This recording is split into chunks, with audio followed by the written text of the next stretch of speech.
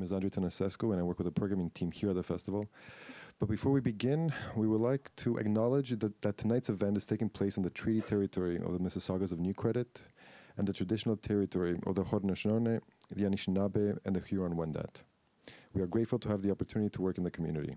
I'd like to remind you that this movie is eligible for the Gaulish People's Choice Award, so if you like it, please don't forget to vote at tiff.net/vote.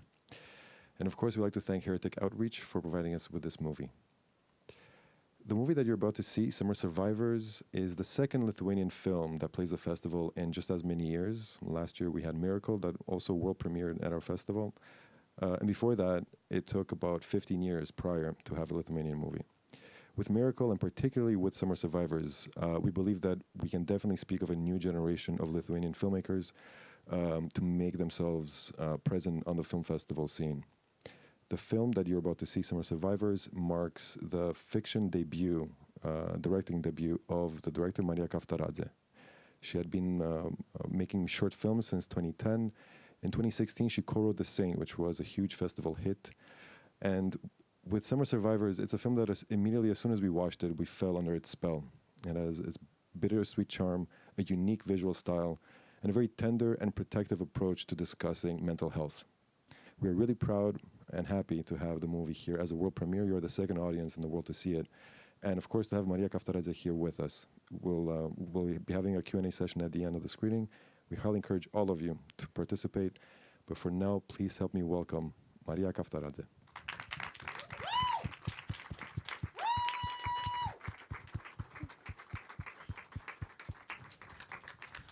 Hello, thank you very much for coming. And I just want to say that I'm really happy that I can present my film here, and I really hope that you will stay after the film for Q&A, and we will have a conversation.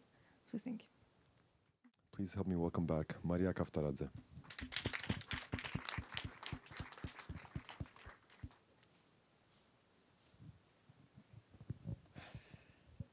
Take a breather after the film. I would like to start by, I'm not sure how many of you know, Lithuania has the highest number of suicides in Europe. It is number 8, in fact, in the world, around there. It's a horrible statistic. I would like to start by asking Marija, really, what motivated you to tell us Paulius's and Juste's story and Indre's?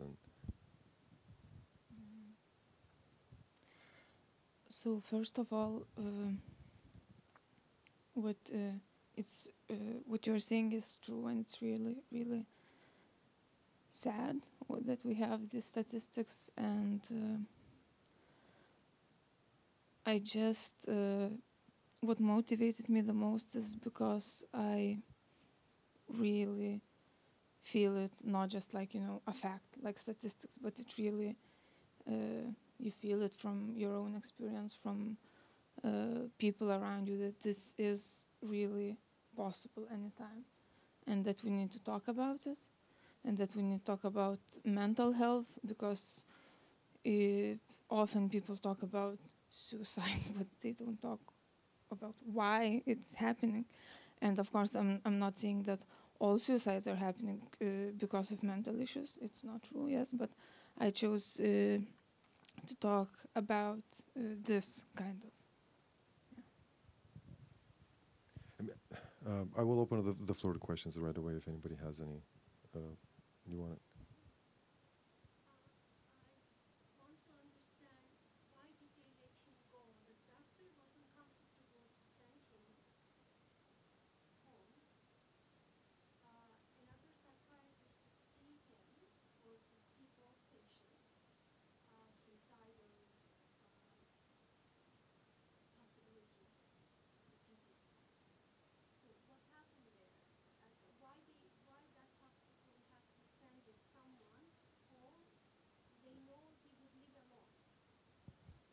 Yes, so they sent him to another hospital. He had to be admitted to another hospital that, as we saw, he just left. He had to stay here. And because he couldn't the backstory that is maybe not really clear, but he used his days in that institution where he was staying in Vilnius, in the capital, and he is originally from that town that they're going. So the doctor is, as you see, the doctor character is quite arrogant. So he, used his connections, to put him to that hospital. So it's, I don't know if it's right that they did it, but their logic, the character's logic was like that.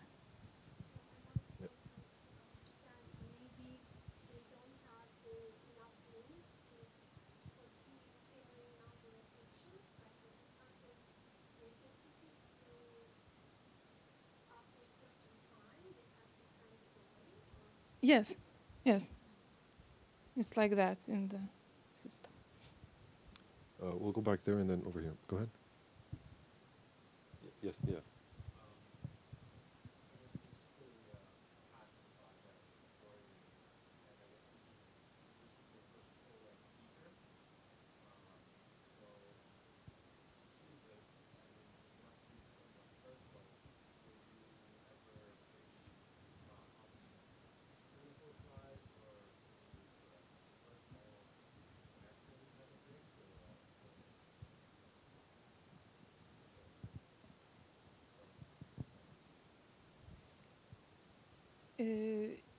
Yes, it was very personal. Go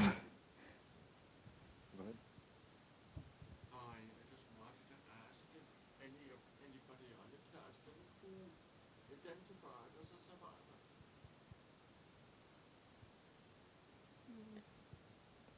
Probably we could say that. Okay. Yes, go ahead.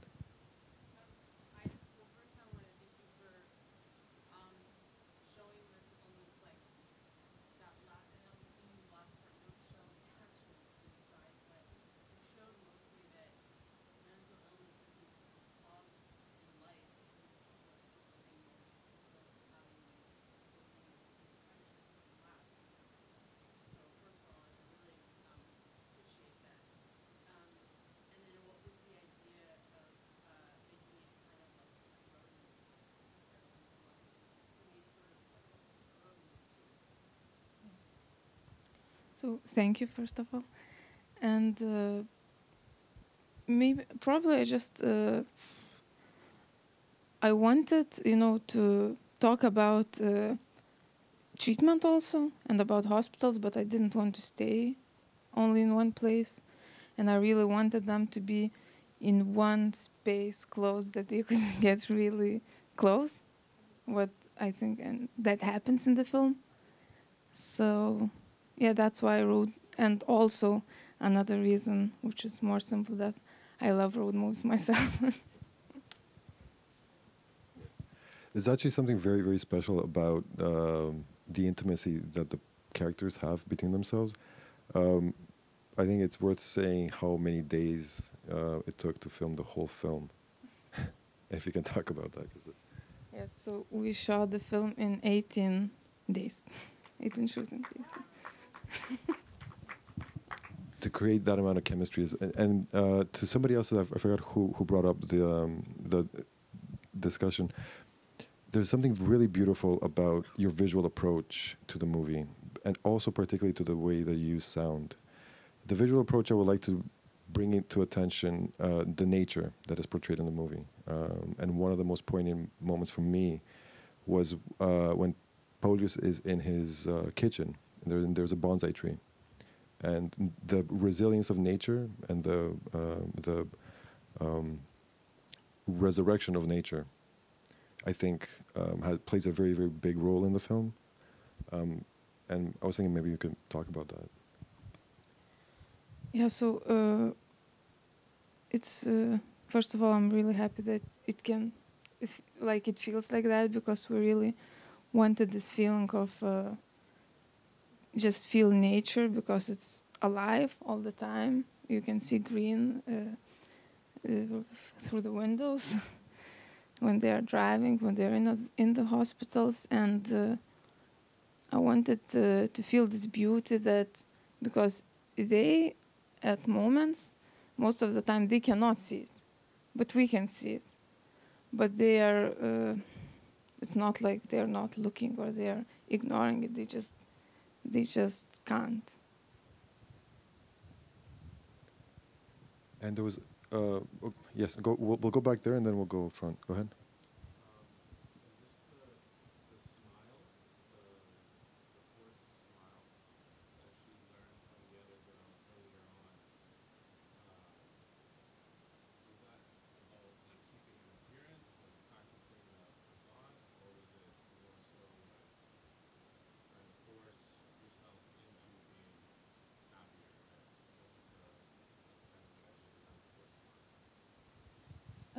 So for me, this forced smile, especially at the end, is like the person's strength, because I wanted that people would live with hope. I wouldn't want to finish the film in the kitchen with Paulus. That smile gives me hope, because you can feel, or I wanted that you could feel that it's hard. It's not like she got better or she's pretending that she's better, but she tries to do something that maybe won't work. And probably this fake smile maybe doesn't help too many people, but maybe, like Paulus said, there are 10% that can help. So yeah, probably that's why. For me, it's like a strength and the person's will to try. And yeah, probably that. I mean, it's also beautiful that she does that as she takes away the bandages, and she's facing her condition, and she's coming to terms with it. And yeah, clearly the smile will hopefully help her to face it and confront it and move on. Yes, go ahead. Then.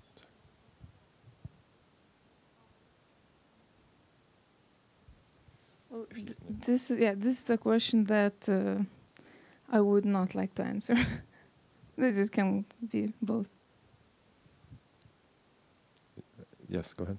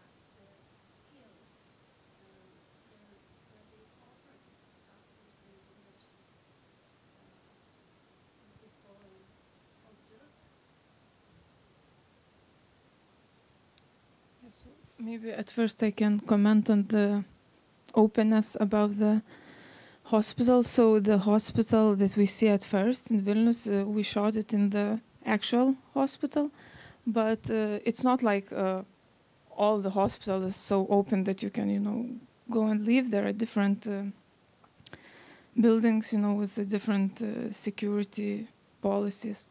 This one that I portrayed was a bit I would say easier, not the hardest one, not the one that is locked. You can go outside and when you wish. But of course, there's also all the time staff that watches you if you need something.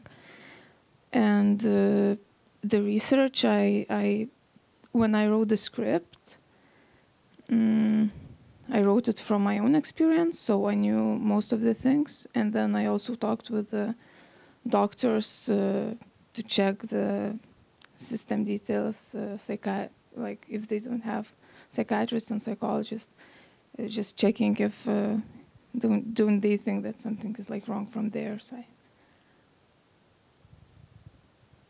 Yes, go ahead.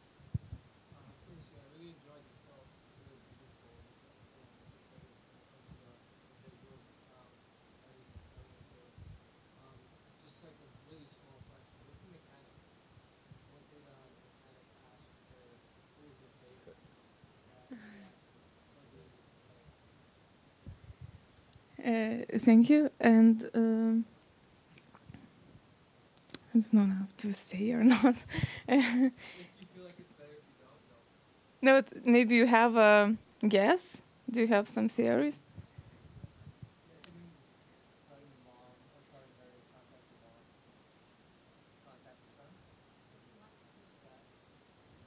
Well, my thought was, but it wasn't like, you know, that you had to get it. But I just thought that his wife has problems, and he wanted to consult with her because he is worried about his wife. There's another hand down here. No. Yes, go ahead. I wanted to comment about the young student who started out thinking she wanted to career only in research, but by the end of the trip, it seemed like she had learning to appreciate the clinical medicine as well, and perhaps that was the doctor's plan. Are you thinking along those lines?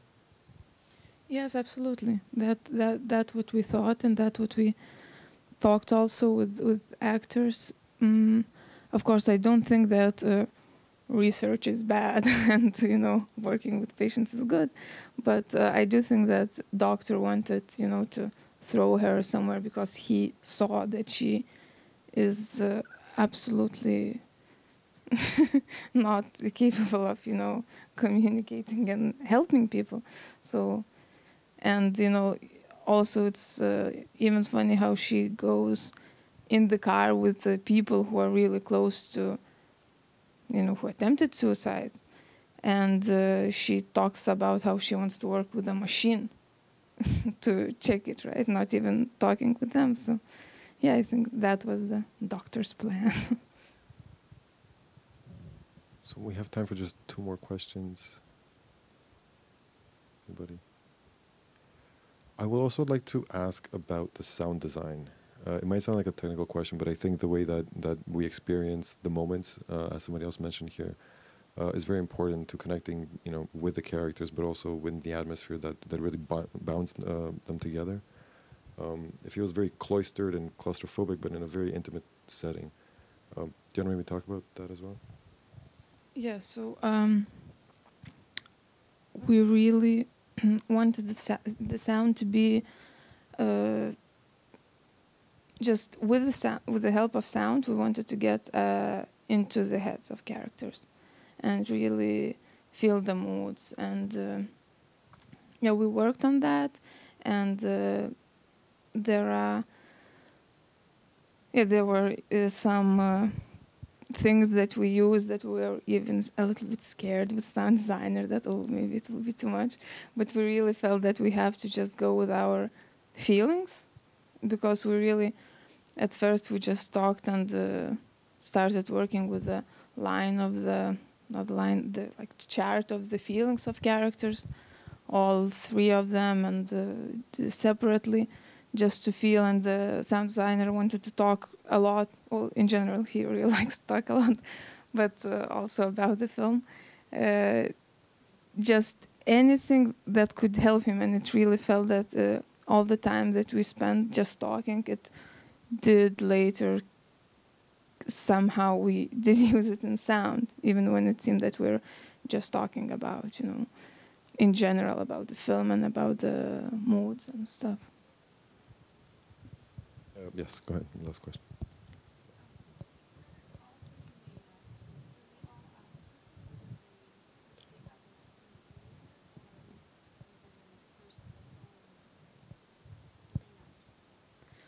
All main actors, yeah, they are professionals. They all are, well, young, but all of them have acted before in films and in theater, and yeah. In fact, Juste and Indres acted in The Saint, which is the film that Marija co-wrote. Yeah. I would like to end by, of course, thanking you, Marija, for the film. One of the really poignant moments in the film is, for me, actually when the mechanic discovers that the van actually belongs to a mental clinic. Most people's reactions would be to either push them away or to not necessarily get involved or apply certain prejudices towards them. And I think the beautiful narrative kind of curb that your film takes to that scene, and I think in particular to other scenes, is that it brings a very human reaction, which is not to push them away, but to interact with them. And I thank you for that, and I hope that we can all kind of, take that away and, apply it in our own lives. So thank you very much for coming.